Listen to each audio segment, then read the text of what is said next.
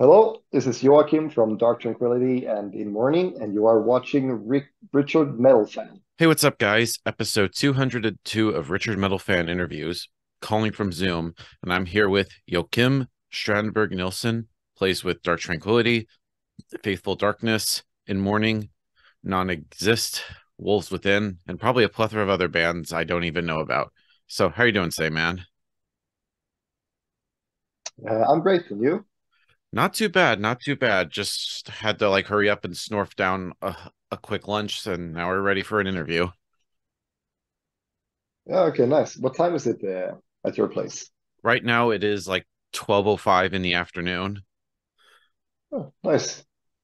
Yeah, I had to quickly snort down like a sandwich and chips and then head on over to do this interview.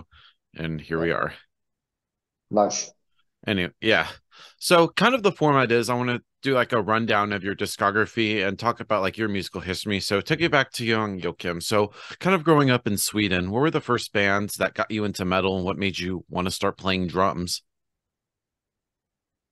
I think the first metal band I listened to was Children of Bodom, and then also In Flames and Fintroll, Dimmu Borgir, Dark Tranquillity, Yeah, and At the little would you Gates. know.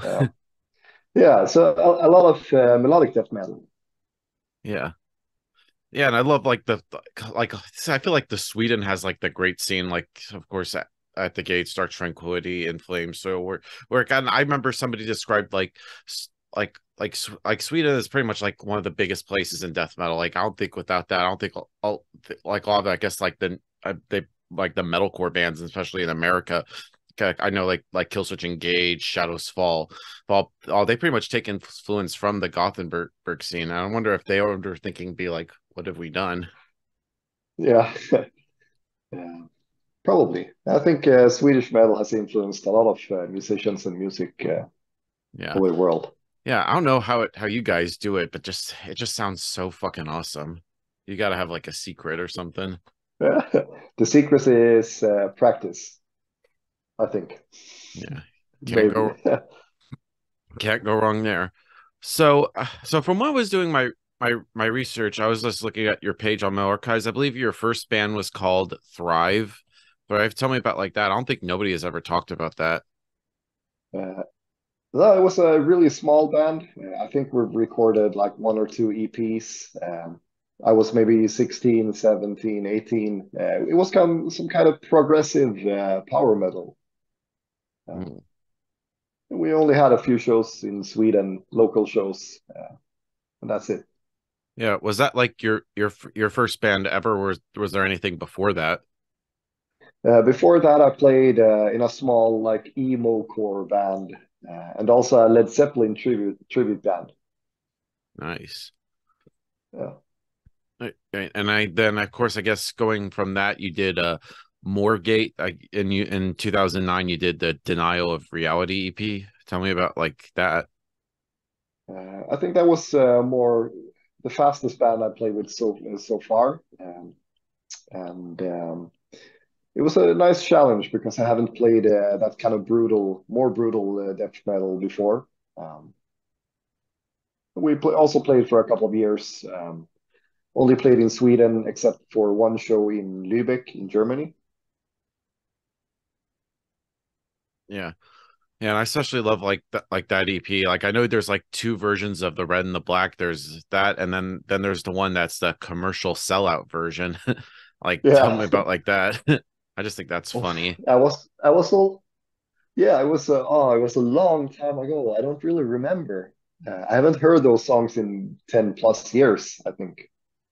Um, I remember we made different versions just for fun, I guess.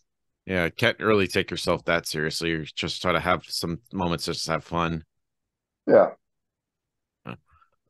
And then I guess next up is Faithful Darkness. You joined in 2009. So how did you hook up with those guys?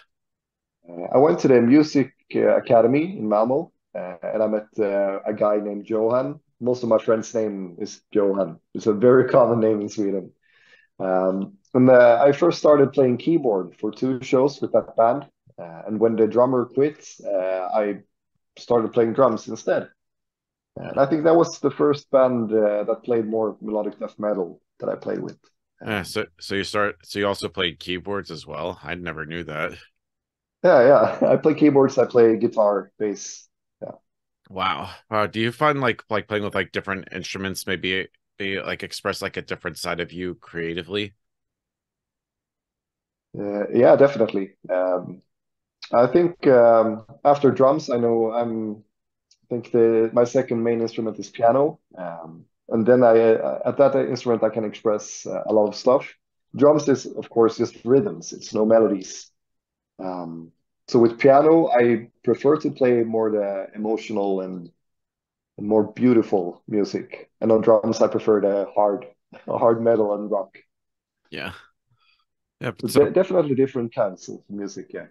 yeah. So tell me about like that first Faithful Darkness album, Black Mirror's Reflection.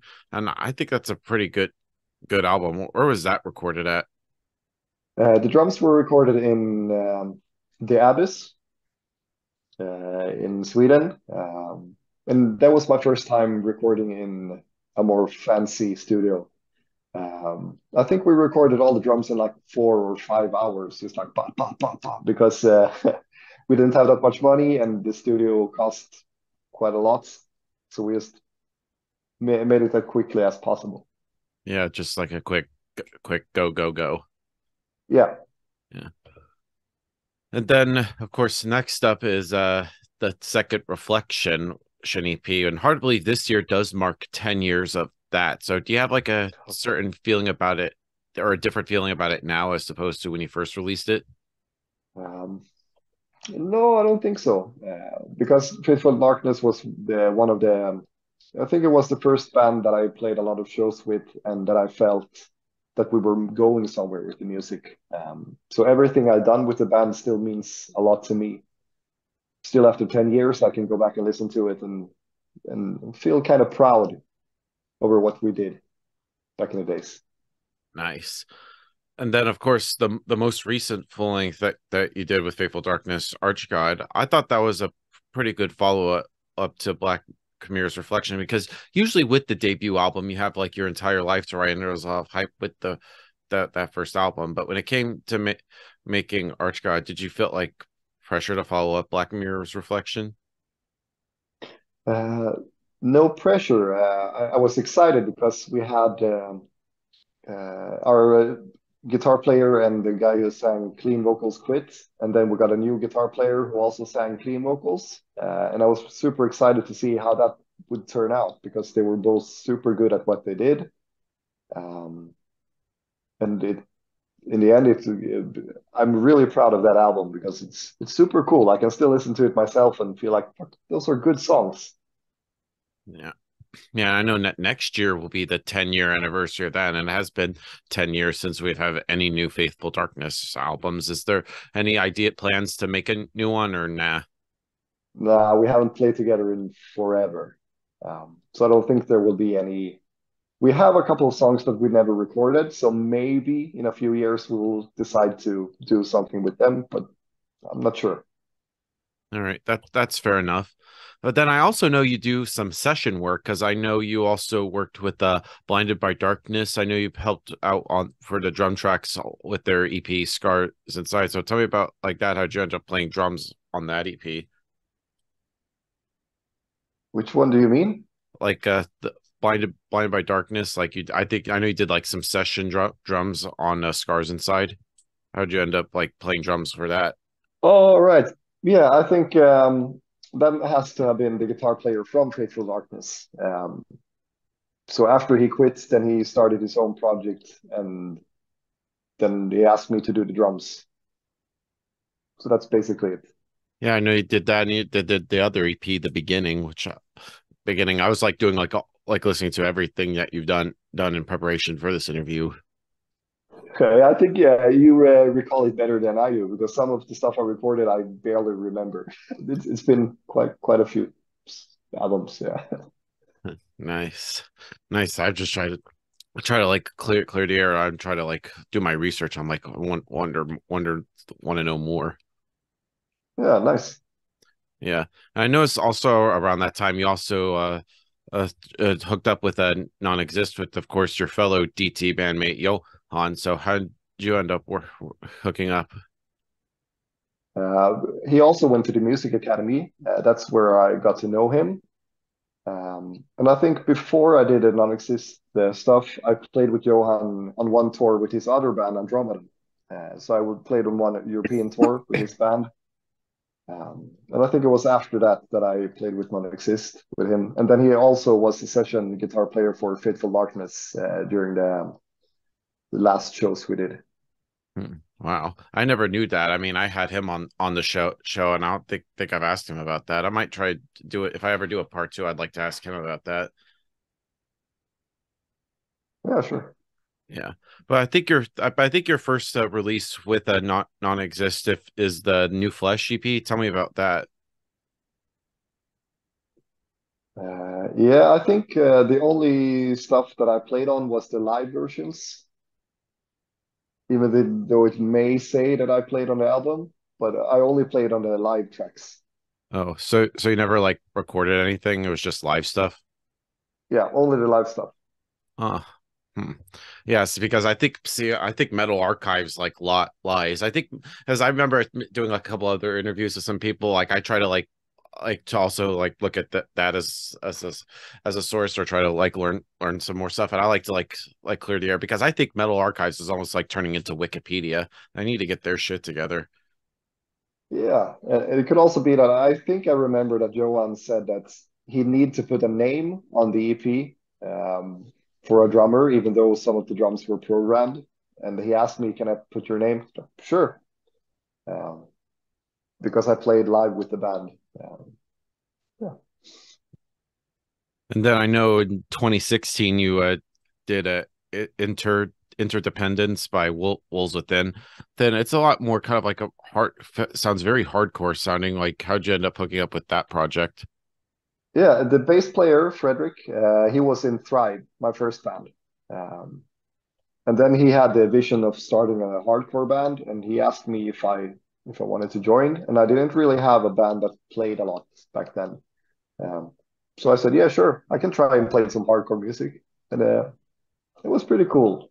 We played for a couple of years, and then I guess when the pandemic hit, we decided that we won't continue because everyone else had other projects going on. Then in 20 I think 2018 you also hooked up with in Mourning, and it's very kind of like very doomy kind of the sounding thing music. So how'd you end up hooking up with that band?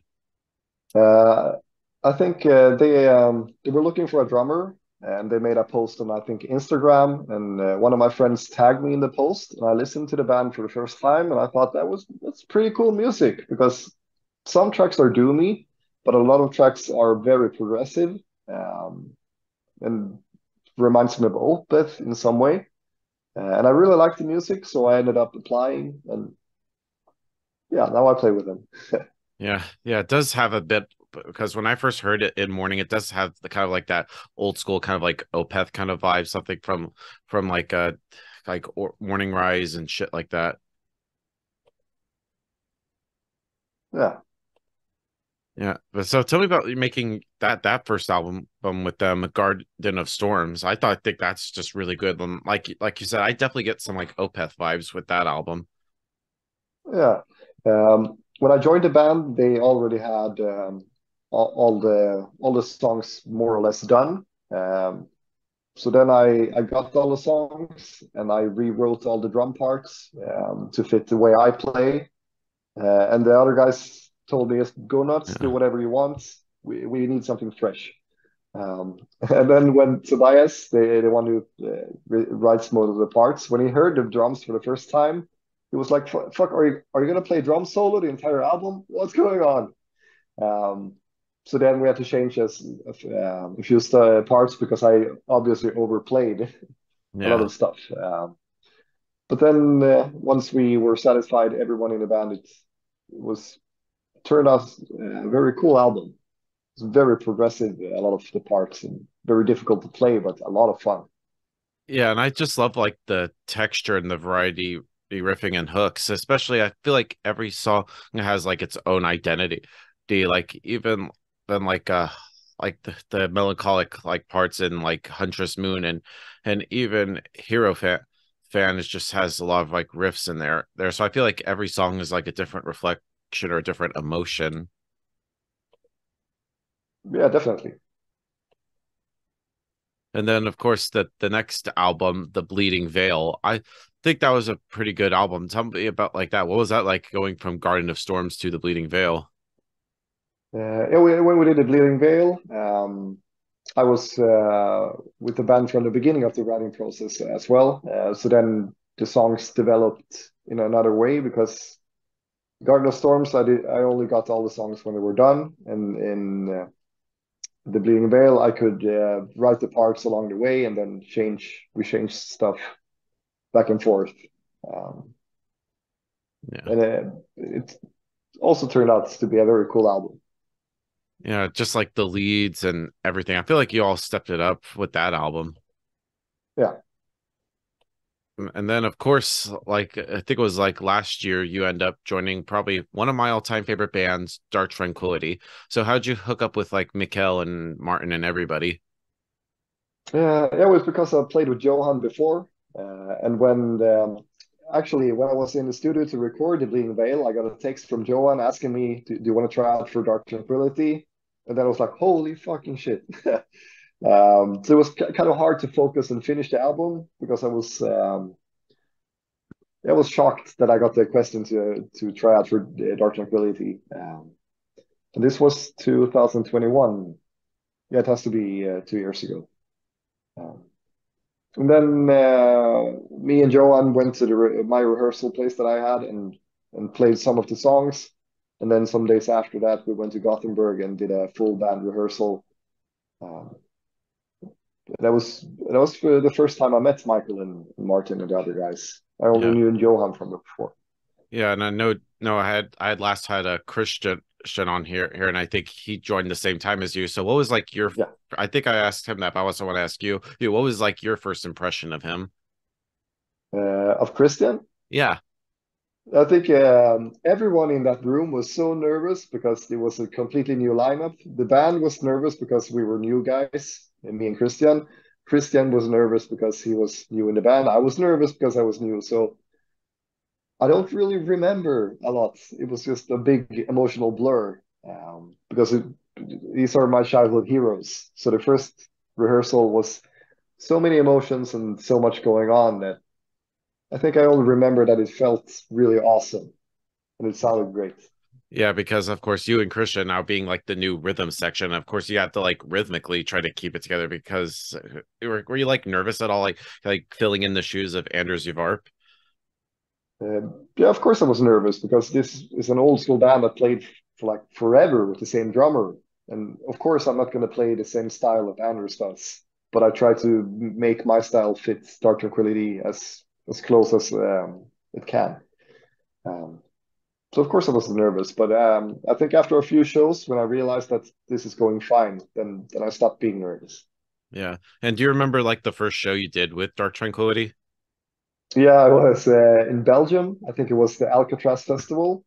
And I think just like 30 or 40 minutes before entering the stage, the guy was like, by the way, it's going to be recorded and streamed. I was like, what the fuck?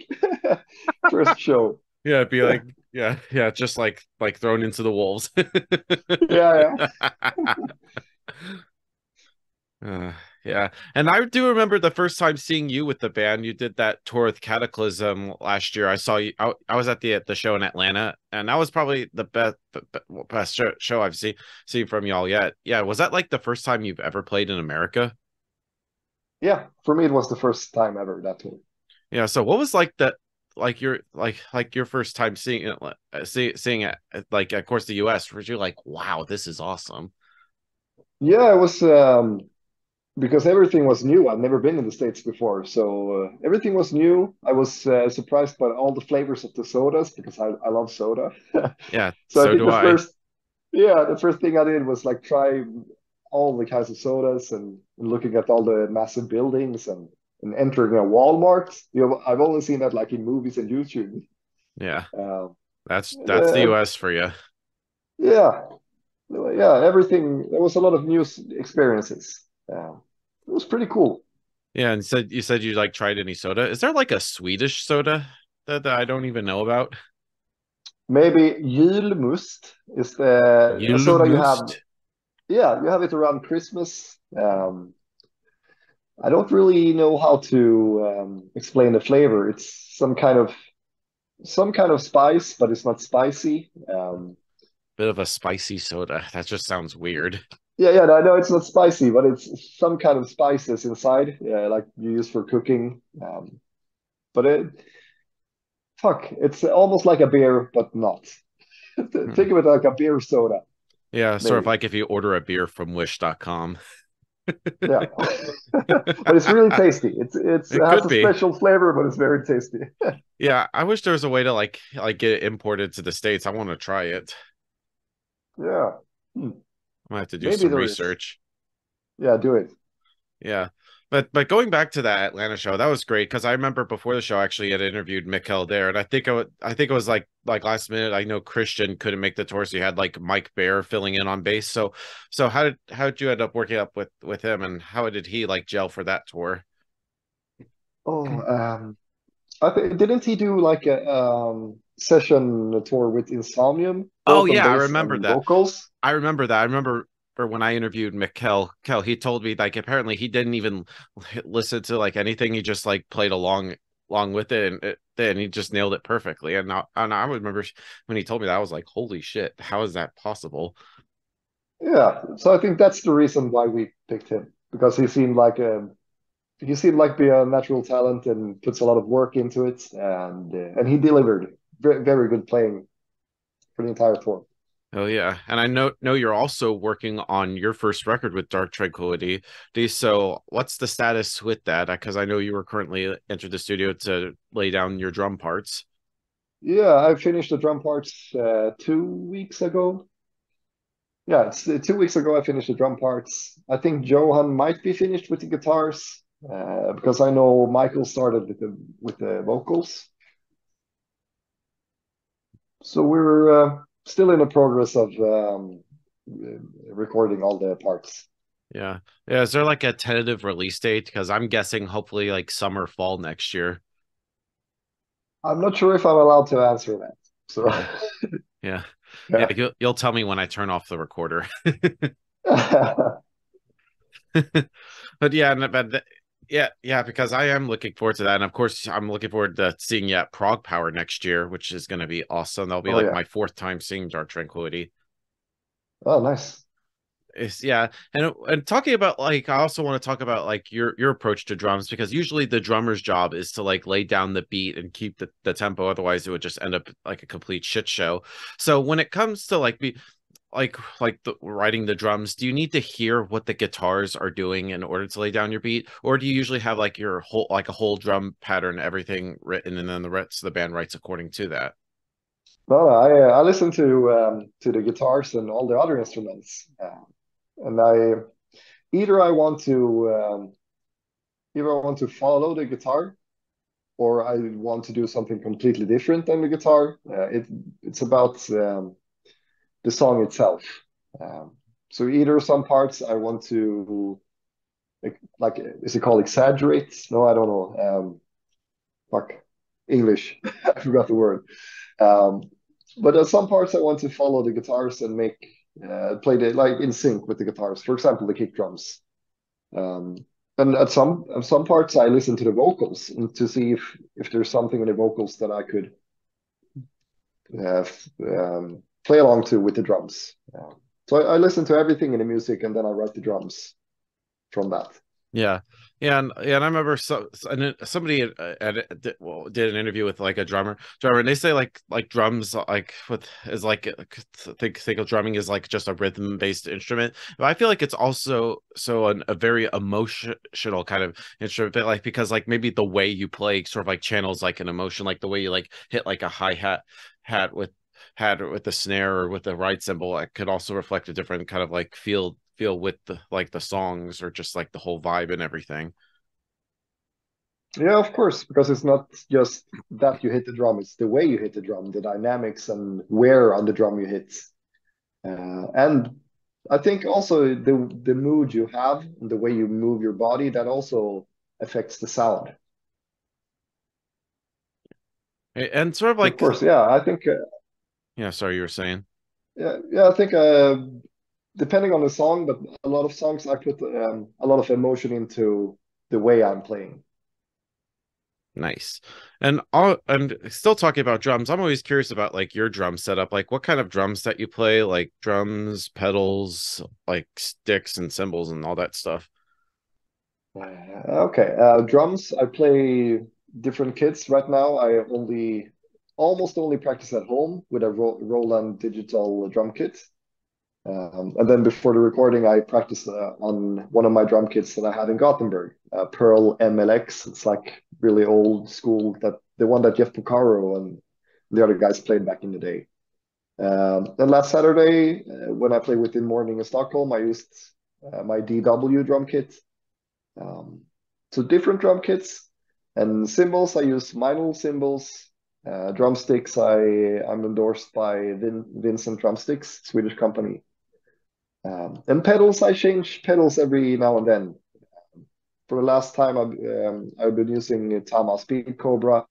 Before that, I used Redline Pearl Eliminators, and then the Polish Chartski Kopyto or whatever it's pronounced.